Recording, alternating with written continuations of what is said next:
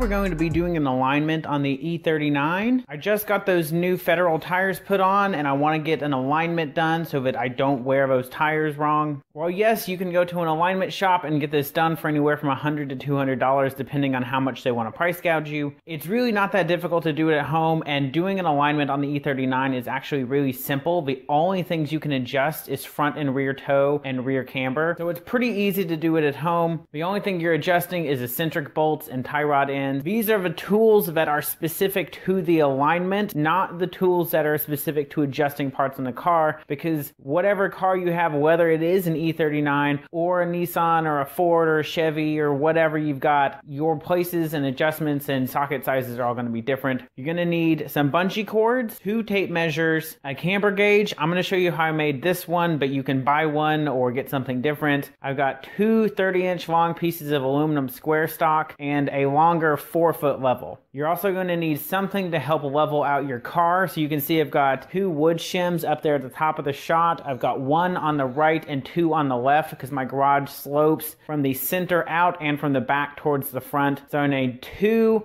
on the front left tire. I need 1 on the front right and 1 on the rear left. And that'll get the car almost 100% level. Ideally for the E39, you want to do this with a full gas tank. Different cars have different recommendations. Some want a full tank, some want a half tank. Never do it with less than half a tank. It's really not going to make a humongous difference, but you want to have a realistic representation of what your car is going to be like on the road. If you're doing a track alignment, you want to get in the seat or put some weight in the seat or have your wife or whoever, something so that you can simulate your weight, because in a track type situation, you want everything to be as precise as possible. There's another way that you can do this alignment. You can do what's called a string alignment, and I will show you how to do that. The reason your string alignment is good is it gives external markers to the car. The way we measure toe is from the front edge of each wheel and the back edge of each wheel. If they're exactly the same, then they are parallel and they have 0 toe. The problem is you can have 0 toe like this where they're both facing forward,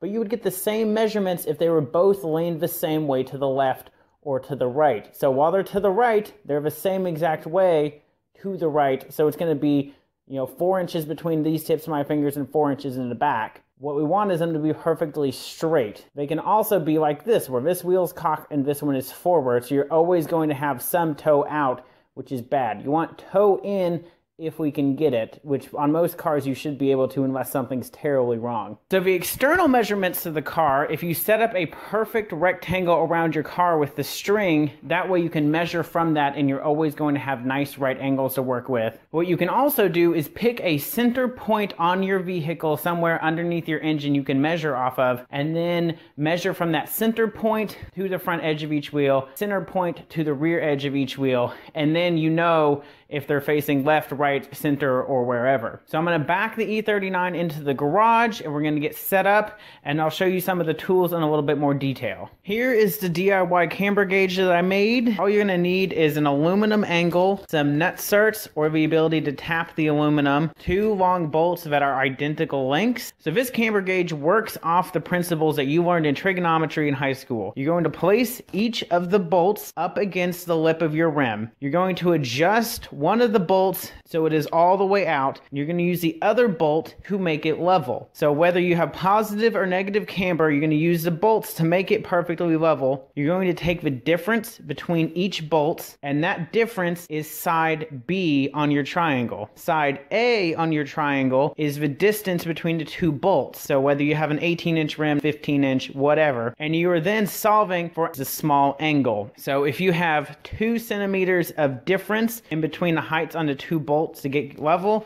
you have a 19-inch rim, you're going to have somewhere in the neighborhood of 2 degrees of negative camber. That's not exact, you'll have to put that in a calculator, but that's how it works. It'll make a little bit more sense on the car, and of course I'll have that other video showing you exactly how I made this.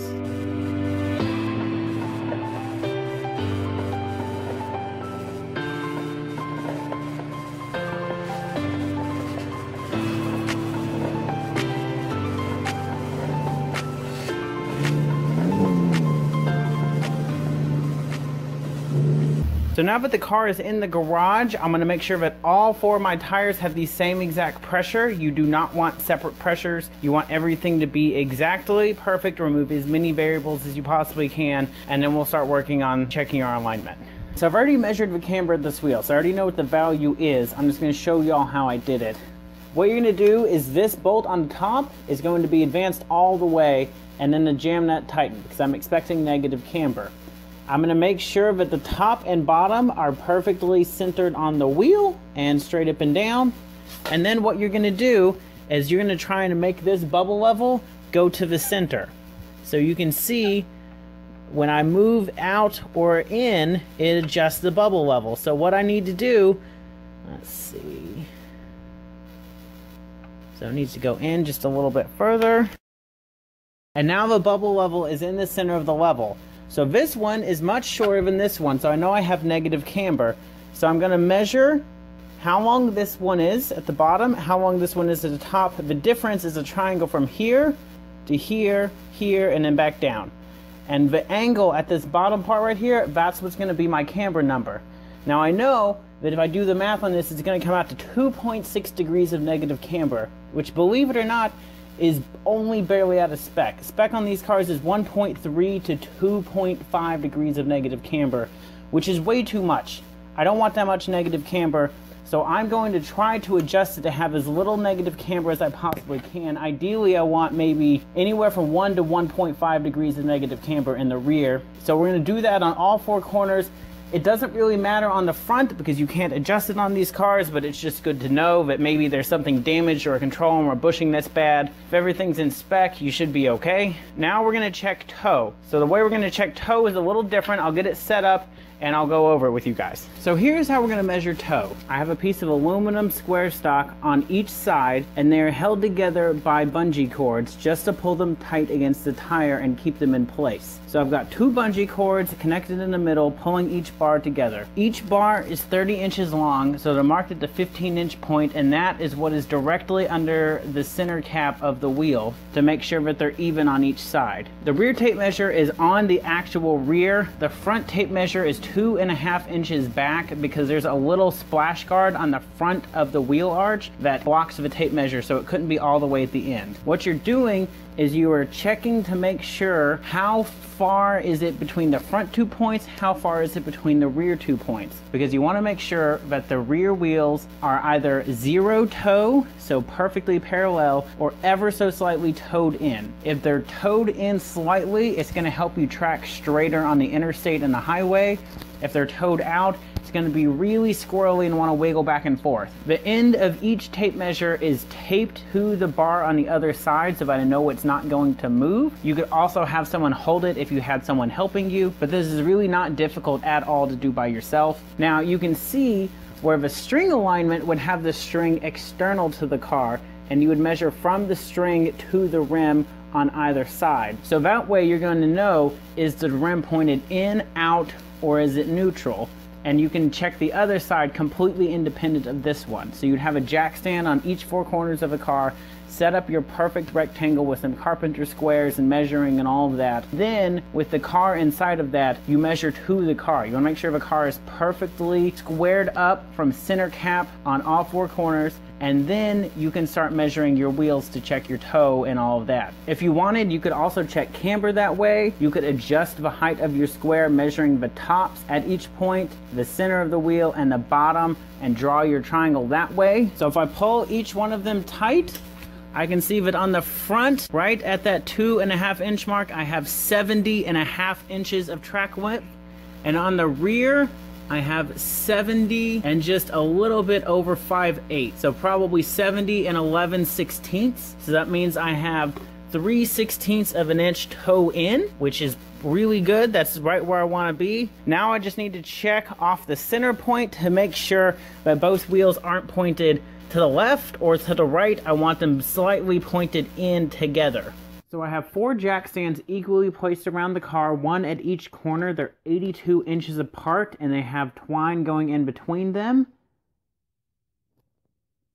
So I've got string going all the way up to that front, and they are 8.5 inches from each center cap. Not all cars are going to have the same front and rear track width. So the center cap of the wheel will not always be the same front and back, but the distance from each rear wheel to the string should be the same, and each front wheel to the string should be the same. So I have 8.5 on each side on all 4 corners. Now, it's going to be a lot more difficult to get this perfectly square using string all the way around. If I bought 2 more pieces of the square tube and laid it on the jack stands in front and just did string from tube to tube, that takes a variable out. I know those tubes are always going to be square as long as they're the same distance apart, and I measure 2 markings along their length. And then I just have to measure from the string to the center cap. So it'd be a little bit easier if I bought the extra stuff. It's up to you what you want to buy and how much you want to invest in this, how often you're going to get an alignment done, things like that. How much room do you have to store all this equipment? So it came out okay. So the toe was correct. So the only thing we're going to have to do on the rear is the camber. The front toe based off the string looked correct. I'm going to double check it with the original method we did by putting the pieces of tubing up against the wheels and then measuring with the 2 measuring tapes, just to double check because I've already got them and it really only takes just a couple minutes to set that up. But right now it's looking like the front is at 0 toe. I'd prefer to have toe in, but the car's been driving perfectly fine. 0 toe is not going to have any sort of negative impact on the vehicle, and it's not worth trying to break loose the jam nuts on the tie rod ends and mess with all that just because the car is set at 0 toe. We are going to have to address camber on the rear passenger side wheel because it's at negative 2.6 degrees, which is, as I said before, almost within spec. I could leave it if I was a non-car person, but because I care about the car, I've got mechanical sympathy, I'm going to try and tuck that wheel in a little bit and see if I can adjust the camber.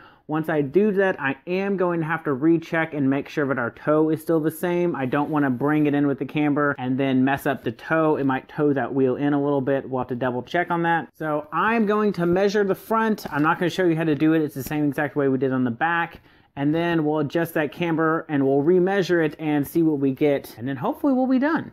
I wanted to end the video with a little bit of a more clear explanation of how the camber gauge works using a triangle in trigonometry. You can see the triangle here on the screen, which I pulled from an E39 forum, is labeled with the tool side and the wheel side. So the distance between that side that is labeled tool side is going to the distance between the 2 pegs. Then taking the difference between those 2 pegs when they're adjusted to the wheel, you can find the short side. So if one peg is 3 inches long and one is 2.5 inches long, that short side is going to be in 1/2 inch long. So using those 2 sides and the fact that it's a 90-degree triangle, you can calculate any other angle. So we're calculating for the small angle down at the tip, and that is going to be your camber number, usually somewhere between positive and negative 3 degrees, depending on the vehicle and application. You can see on the left side of the screen all of the measurements for the E39 with a 6-cylinder engine. The V8s are going to be slightly different, and then of course other vehicles are going to have totally different values that are recommended by the manufacturer.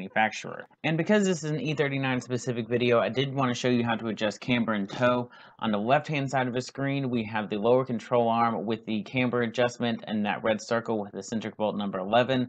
The red circle on the right is for your toe adjustment with the centric bolt number 15. It's very easy to adjust camber with the car on the ground. Just approach it from behind and you should be able to get to it very easily. I did not have to adjust toe on my car, so I'm not sure how difficult it is to do it with it on the ground. If you have to jack the car up when you put it back down, roll it back and forth to let the suspension settle before taking your measurements again. Like the other post, this is from a forum member, so I really appreciate them providing this information to us. If you have any questions, don't hesitate to drop them in the comments below. Hit that subscribe button and I will see you guys next week.